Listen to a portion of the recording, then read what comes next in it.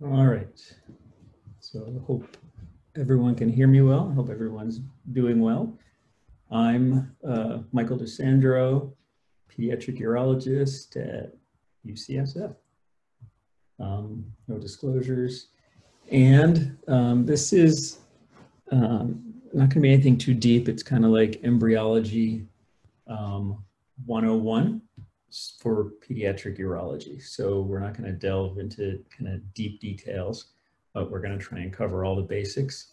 So we have a good general idea of the embryology and how it relates to clinical problems that we see.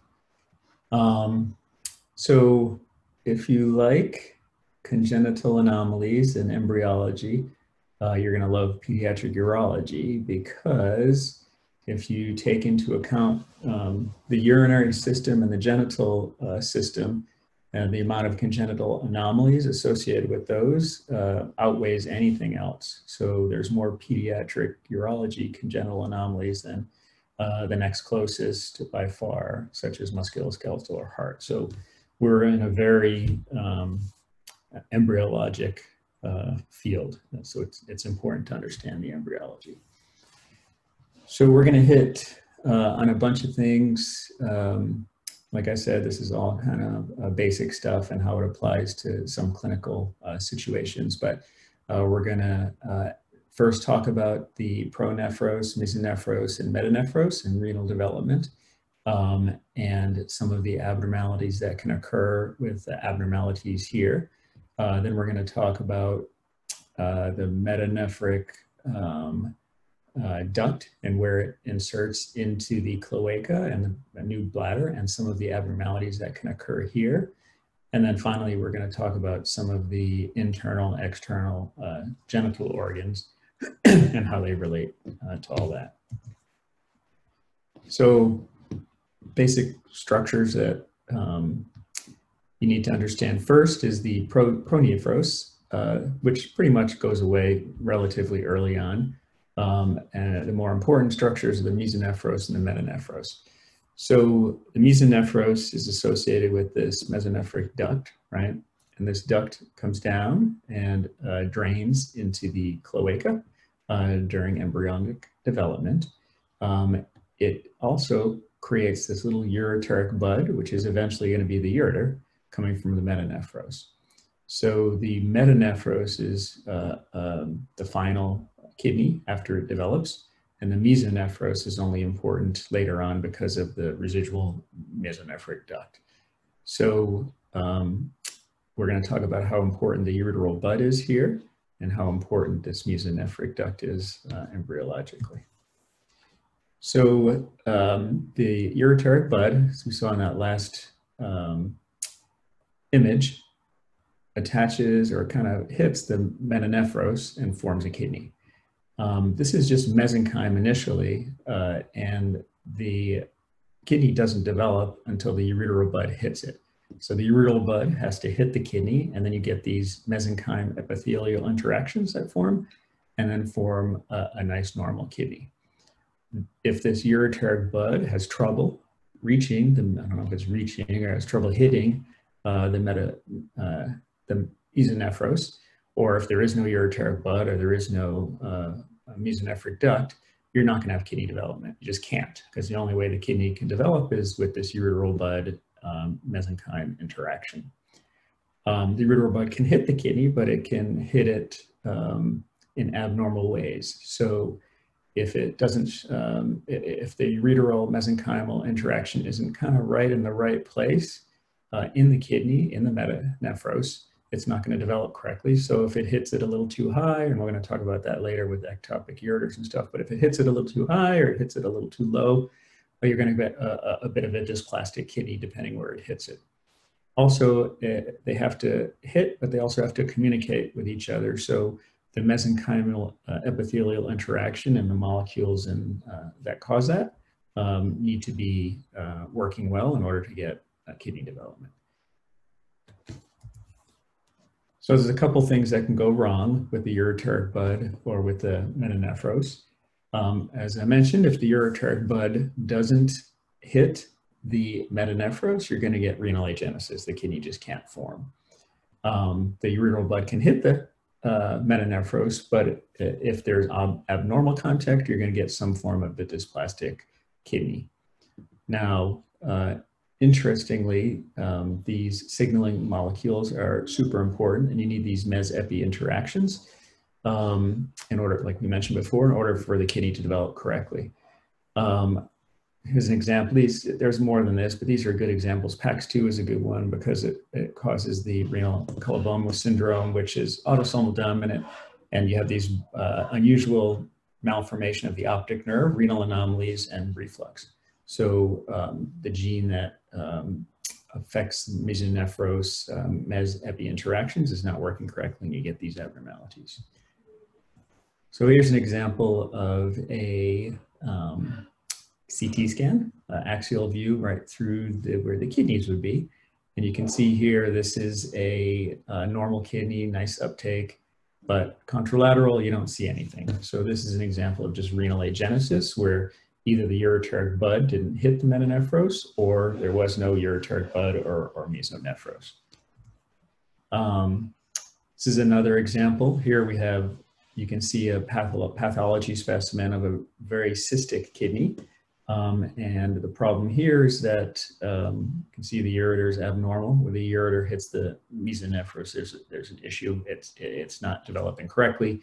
And this is an example on ultrasound. You can see here these, this is most likely a multicystic dysplastic kidney, because you can see these big, large cysts, and none of them are communicating with each other.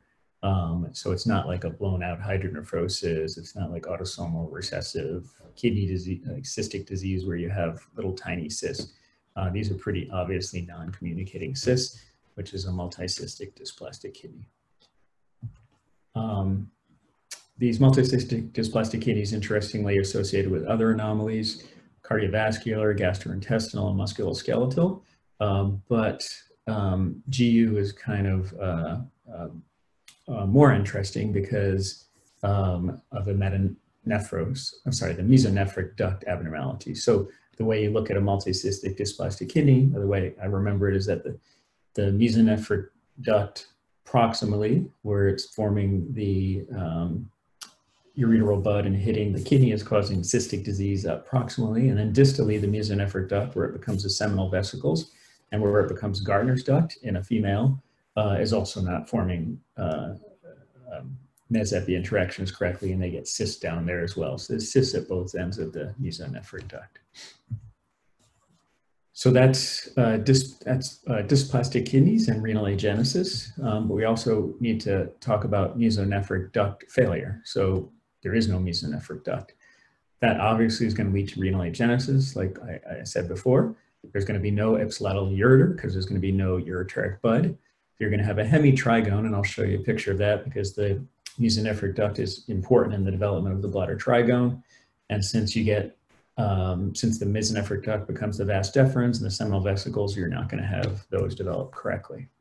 So here's a schematic of a mesonephric duct early on to late on embryologically, and you can see that when it hits what's going to become the bladder, it forms the trigone here, and then here's the ureteral bud coming out. So if you don't have a mesonephric duct, you're not going to have these structures. This way is going down towards the testicle. So this would be like the vas deferens and seminal vesicles, and this way would be down towards the epididymis. And you're not going to have a trigone here. So you're going to have a hemitrigone. So you're only going to have this half of the trigone develop. So it's interesting when there is no mesonephric duct development. So that's missing it altogether, but more likely is you're going to have ureteric bud misplacement on where the ureteric bud is coming off of the mesonephric duct. And that's going to lead to vesicoureteral reflux or an ectopic ureter, kind of the two main things. You can have a duplication. You can have two ureteral buds coming off the mesonephric duct. And that leads to a duplicated collecting system, and sometimes associated with reflux and ectopic ureter as well. So, but first we're going to talk about the single system ureter. So This is a kind of a simplistic schematic I like to use. It's not probably how it really happens in real life, but this is a good way of remembering it. So the mesonephric duct is coming down here, hitting, like we showed in that earlier picture, hitting the cloaca, but what's going to become the bladder. And it's going to form the trigone this way. So the mesonephric duct we're going to form the trigone here, and it's going to go this way down here too to form like the seminal vesicles in that direction, or if it's a female, Gartner's duct. And then the uretaric bud is coming off that same structure that's going to form the trigone and form the distal structure. So normally, this isn't a mesonephric duct with 3 different ureters. This is just showing where the 3 possibilities are. So possibility A is the ureter comes out a little too distal in the mesonephric duct. Possibility B is where it normally comes out, and C is where it's coming out too proximal on the duct. So you can see B, if it hits the metanephros right in the middle, you're going to get good, this is B down here, you're going to get good kidney development. The kidney is going to develop nicely, and the ureter, be swinging around up here, is going to end up right here in the trigone where it normally is with a nice tunnel, so you're not going to have reflux. So everything turned out good in that case. If the ureter comes off too distally, it's going to hit the metanephros in the wrong place, so you're more likely to have renal dysplasia. And then this ureter is going to end up going way too far, and you're not going to have a good tunnel, and you're going to have reflux.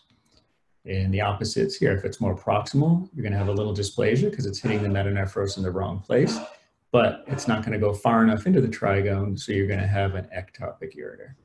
And it can even go down this direction, right? So you can have the ureter, if it's really proximal, it can end up attached to like the vagina in the where the Gartner's duct would be, and then the urine can drain directly into the vagina, or it can go into the bladder neck area as well, or in a boy, theoretically, into the seminal vesicles as well. So that's a single system. And here's an example of what a dilated ectopic ureter would look like. And here's an example of a ureter entering the vaginal area in a female, and they would have constant urinary leakage with that because there's no sphincter. This is a single system ectopic ureter in a boy entering right at the bladder neck. So kind of the internal sphincter area. It can never go, in a boy, it can never go past the external sphincter because embryologically, that's the mesonephric duct never goes past that point. The farthest it goes is the seminal vesicle. So. All right, so that was a single system. And now you could have a duplicated system, right? So you could have 2 ureteric buds coming off the metanephric duct. Again, B would be the normal position. So it would hit the metanephros kind of in a good position, and you have a nice development of a kidney associated with that ureter. But this one's coming off a little too high, and it's hitting the metanephros a little too high. And so you're getting some dysplasia here. And you're having that ureter be more likely to be ectopic because of what we talked about before. It's going to end up down here somewhere. So the reason it's the Weigert-Meyer rule is because intuitively you would think that the upper portion of the kidney would drain to the upper part of the bladder, and the lower portion of the kidney would drain to the lower part, but it doesn't. It's the opposite because of the way this flips around and goes up. So normally it's the lower pole that goes to the upper lateral part, and that usually, if there's an abnormality, usually would have reflux, not obstruction. And the upper moiety goes down to where it would be ectopic and dysplastic that direction too. So it kind of flips. That's it. You know, it's not always abnormal. Most of the time, duplicated ureters are actually normal. You know, you can have a Y-type duplication with 2 normal kidneys up here. They can be duplicated all the way down to the bladder, and maybe just a little bit of dysplasia or relatively normal kidneys.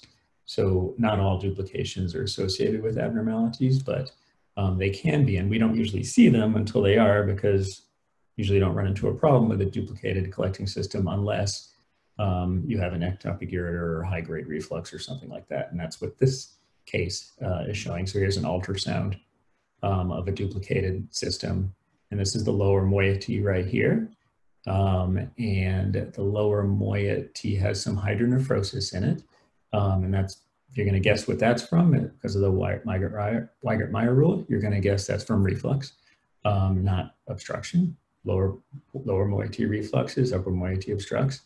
And here's a big, most likely ectopic ureter here with some dysplastic tissue around it with the duplicated system. There's other reasons you can get this too, right? Like ureteral seals or other ureteral abnormalities, but we're just going to keep it simple.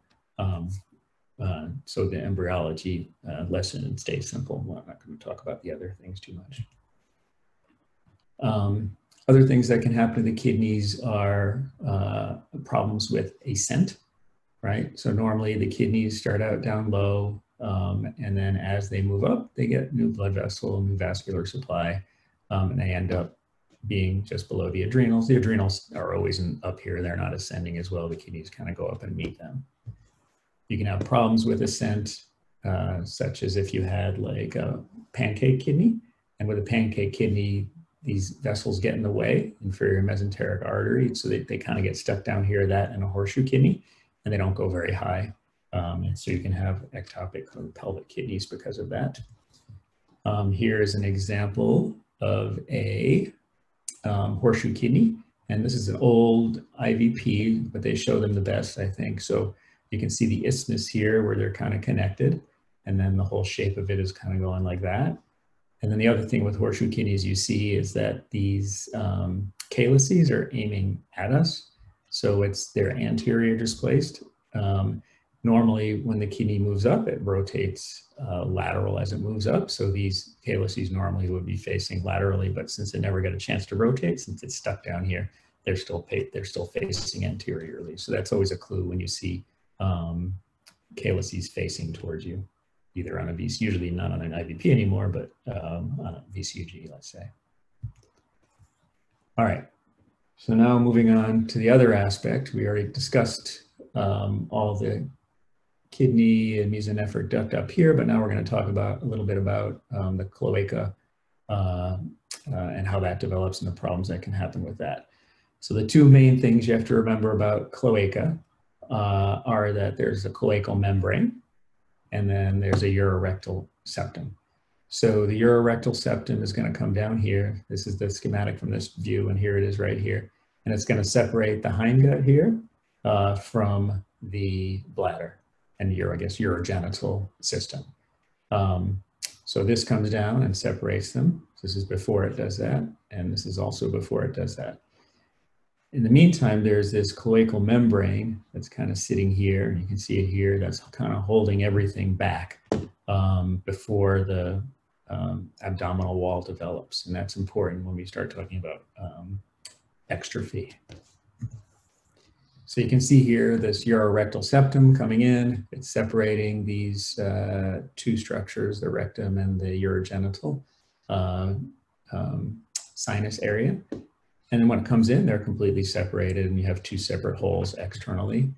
Also important is this area here, which is where the cloacal membrane would be.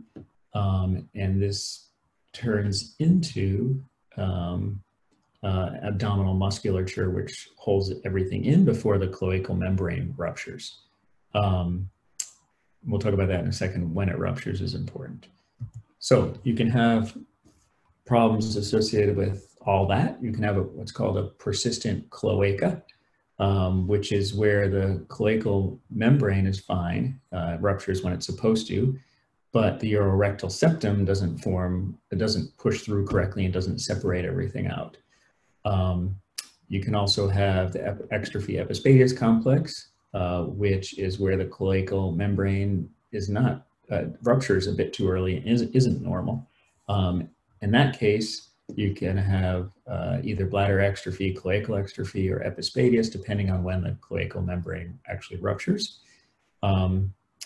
If the cloacal membrane stays intact, but the urorectal septum isn't forming correctly, you can get other types of anomalies other than persistent cloaca. You can get just rectourethral fistulas, rectal vesicle fistulas, kind of little variations of everything, common urogenital sinus, which I'll show you a picture of later. So here's a persistent cloaca, kind of what you'd see classically in a female. So normally the urogenital sinus is going to come through here and separate these two. So you'll have a separate rectum and a separate urogenital area here. But in this case, it didn't, and it's all connected. So there's only one opening, and that everything is connected: the rectum, the vagina, and the bladder. So that's, that's a cloacal anomaly. That's where the cloacal membrane stays normal. So cloacal anomaly is different than exstrophy. With exstrophy, you're having an issue with the cloacal membrane. It's rupturing in the wrong time. So here you can imagine it's not drawn here, but imagine this is the cloacal membrane running up here while everything is developing. This is early on, this is a little bit later. What happens is this mesoderm develops, and that becomes the abdominal wall. And then once the abdominal wall forms, it's okay for the cloacal membrane to rupture because everything's kind of held in. So if the cloacal membrane and abdominal wall all work in concert like they're supposed to, you'll have the only opening in the cloaca coming down here, which is where everything is going to come out normally. If it ruptures, the cloacal membrane ruptures a little too early before the mesoderm separates, before you have abdominal musculature, the bladder is going to come out through the skin, which is bladder exstrophy. If it's somewhere in between and just some of the mesoderm develops and you have mostly a good abdominal wall, but just a little bit missing here and the cloacal membrane ruptures a little down here, you're going to get epispadias. If the cloacal membrane ruptures really early, while this is still connected before the urorectal septum comes through, you're going to have cloacal anomaly. You're going to have cloacal exstrophy because everything's going to be open. And that luckily is much rarer. So this is the typical bladder exstrophy. You can see the penis with the epispadias here and a big open bladder with the lack of abdominal musculature here. And this is where the abdominal musculature develops relatively well, holding the bladder in, but down here, the cloacal membrane ruptured a little early. And so you see just epispadia. So it's all that's why it's on a spectrum. Here's another, this isn't exstrophy, but this is another type of cloacal anomaly. It's a rectourethral fistula. And this would be common, let's say, in a boy who has an imperforate anus. So the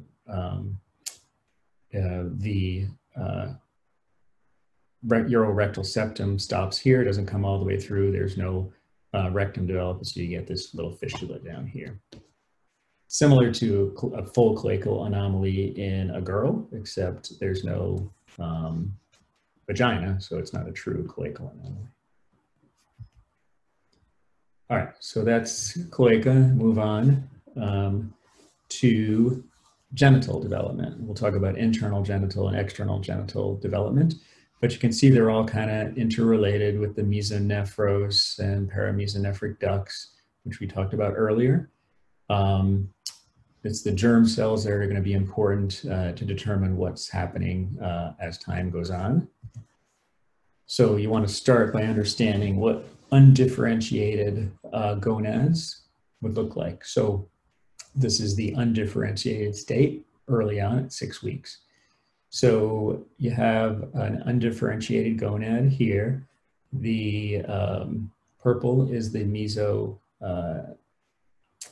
duct, and the blue would be the Müllerian duct. And then, you have them both before differentiation occurs. And you have to remember they're each going to have their subsequent adult analog. So this is the gubernaculum, which eventually would become the round ligament. The ovary or testes is going to be this undifferentiated gonad. Depending on what happens here, you're going to have Müllerian regression or Müllerian development. And then this yellow down here is a different color because it's the urogenital sinus, and that's kind of a different embryology, but they all kind of connect down here. So what happens is if you have testicles, the Leydig cells start to make testosterone around 8 weeks, and they also begin to make malaria inhibitory substance. If it's a ovary, you won't have any testosterone, and you won't have any MIS. So you start to get male and female differentiation. The genital tubercle, which would become the clitoris, female, and the penis in a male, begins to lengthen at around 9 weeks. And the genital swellings, or labioscrotal folds, which become either labia or scrotum, begin to enlarge as well. And then later on is when the urethra slowly becomes a urethra, and then the mesonephric and paramesonephric ducts are completely differentiated. So we're kind of skipping a few weeks embryologically, going from what we saw initially, the undifferentiated state, to the completely differentiated state. And you can see what happens with ovaries, and you can see what happens with testes. So if you have an ovary, you're not going to have any Müllerian inhibitory substance, so your Müllerian structures are going to develop normally. So you're going to have a uterus and a proximal 1/3 of the vagina. The distal 1/3 is part of this urogenital sinus and not part of the Müllerian duct. And then you're going to get regression of this mesonephric duct, with the exception of a little Gartner duct down here, which is in the proximal portion, the proximal 2/3 of the vagina. And that's important because that can sometimes lead to cysts that can become painful or need to be dealt with. But that's a remnant of the mesonephric duct, which is involuting in a female. In a male, you're going to have testosterone, and you're going to have this Müllerian inhibitory substance. So the Müllerian structures are going to involute. And what you're going to be left with in a male, as far as Müllerian structures, are the appendix testes up here, and then part of the utricle, prostatic utricle down here. The mesonephric structures are going to stay intact. They're not going to involute like in the female. So you're going to get seminal vesicle development, vas deferens, and all that good stuff that the mesonephric duct becomes. The genital ridge is a separate, the genital tubercle develops separately than what we were just talking about. So this needs to be discussed kind of a different plane. But again, we'll start with the undifferentiated state.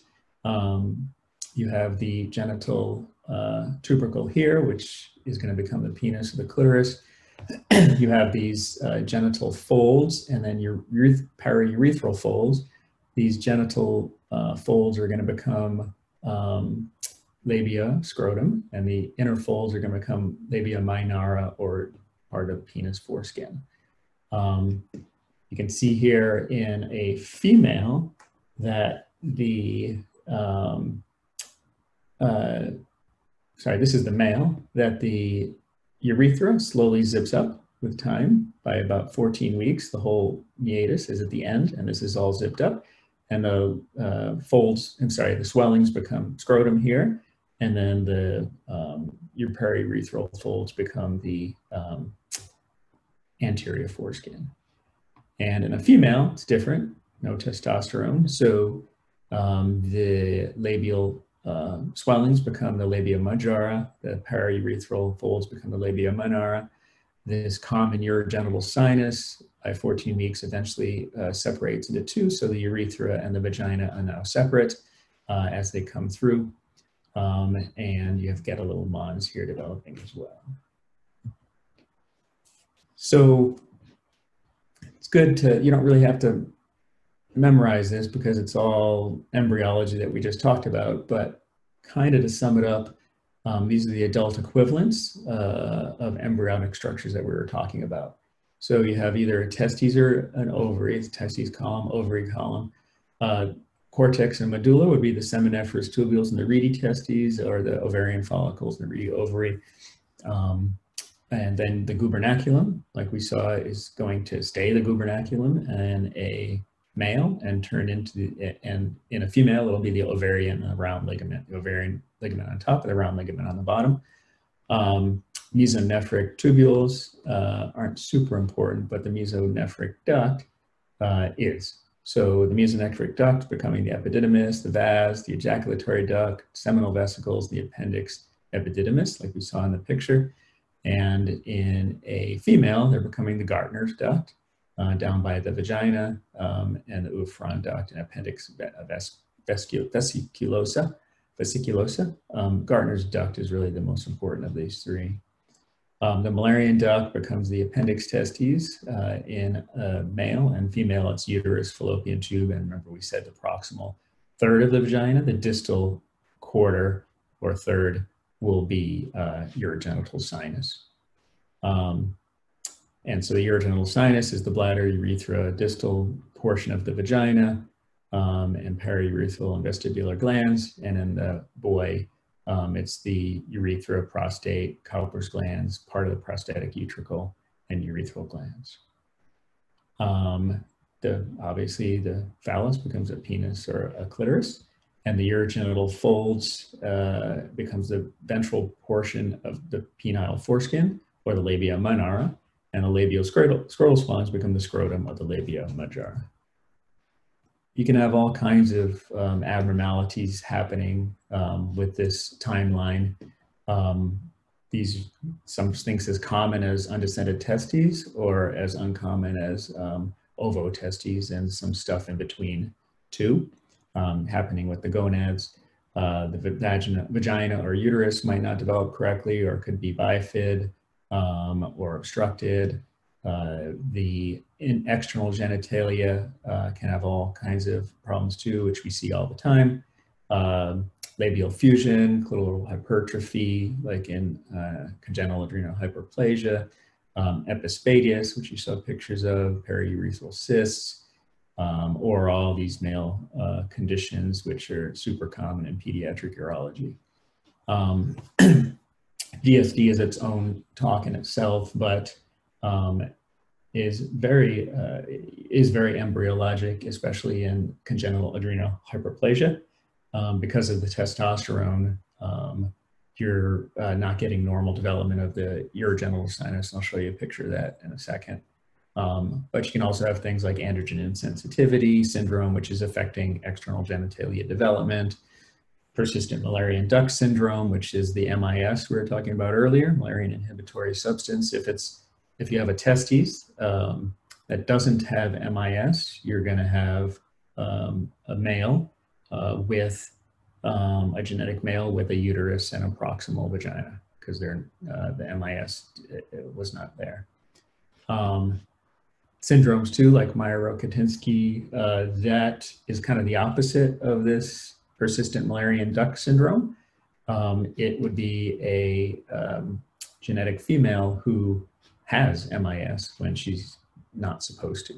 So their Müllerian structures involute, so they're missing a uterus and a proximal vagina, and all they have is the distal 1/3 or 1/4 of the vagina. And then we get some other syndromes too that can affect external development and also internal, like Dennis Drash, where you have gonadal dysgenesis, Wilms tumors, so they can kind of all intermingle.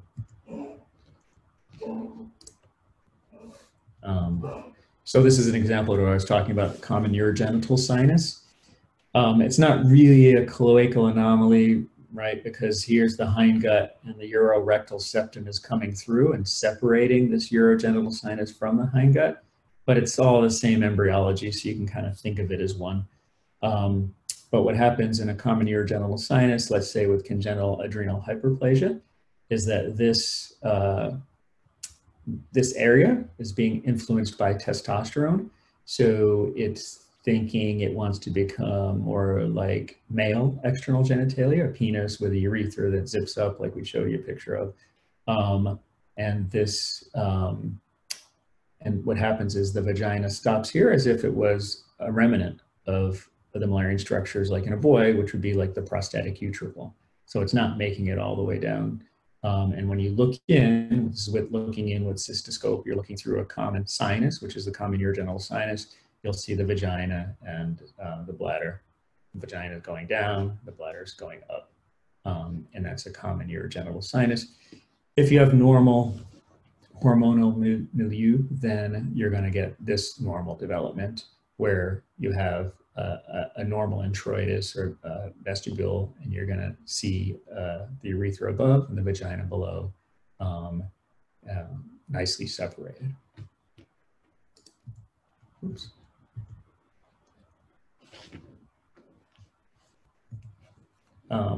Some other things that even little things can be associated with embryologic problems, such as a patent processus vaginalis. So here's the testicle starting up in the abdomen, descending down through the processus vaginalis, ending up down in the scrotum.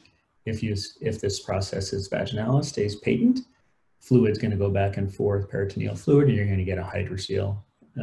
Eventually that processus vaginalis could close, and the hydrocele could go away in little babies, but in older kids, that's not going to happen. You could have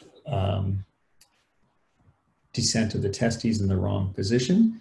So the testes might not come down at all, be undescended. It could be high in the abdomen and inguinal canal, or down towards the scrotum, or it can be all these weird types of ectopic testes as well,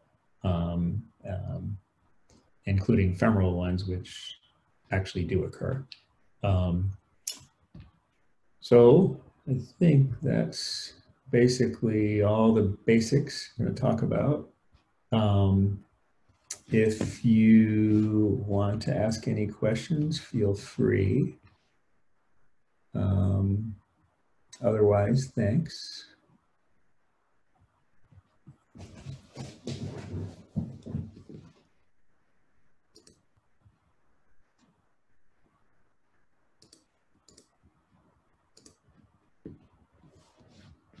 All right, so thanks everybody, and whoops. Oh, there is a question here. Actually, I would say the best, that question was, what's a good book to read about all this? I would start with Campbell's.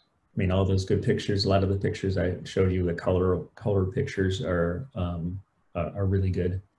So I would start with that. There's a lot of good stuff online too. If you want to watch videos about how it develops, you can look at YouTube videos too.